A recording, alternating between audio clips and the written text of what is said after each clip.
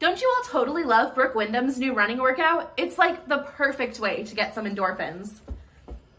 No, I don't. I'm so tired I could fall asleep right here. Well, good thing we aren't in Nevada. Did you know that in Reno, it's illegal to sit or lie down on any sidewalk? Looks like you won't be taking any breaks around there. Colorado and Nevada, Maddison Crump.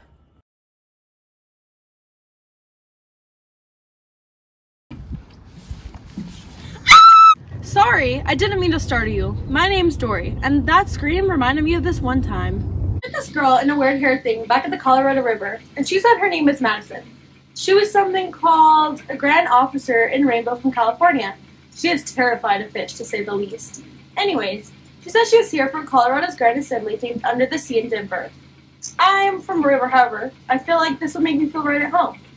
I told her I was interested in attending, so a lady, she was to scoop me up and put me into a fishbowl.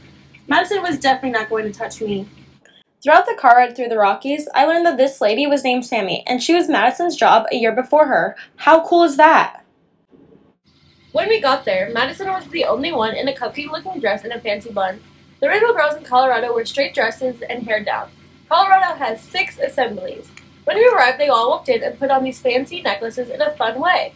Madison says California only puts them on over the head.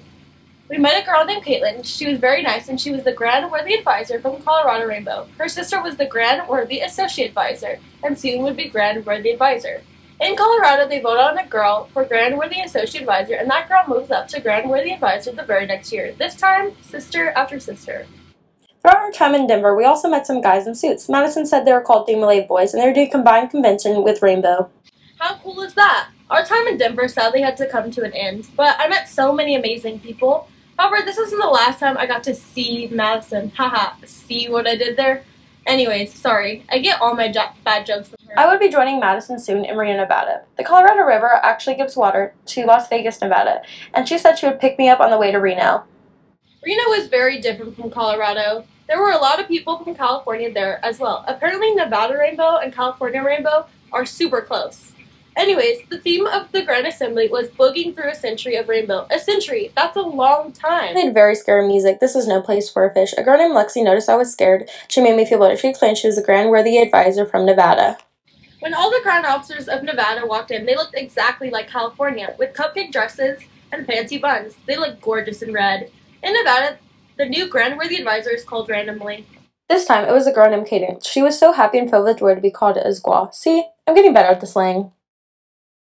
Looks like California isn't getting rid of her anytime soon. Sadly, our time in Reno, Nevada had to come to an end. I was super sad and loved learning about Rainbow. However, Nevada has done a lot of fun things throughout the year.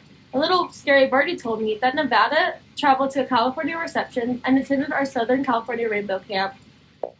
Nevada is also doing a bunch of work increasing their membership and doing community service, just like California. Wait, did you ever see Madison again? Of course I did, silly. I'm telling this exact same story at Grand Assembly 2023 in Pasadena, California. Wink.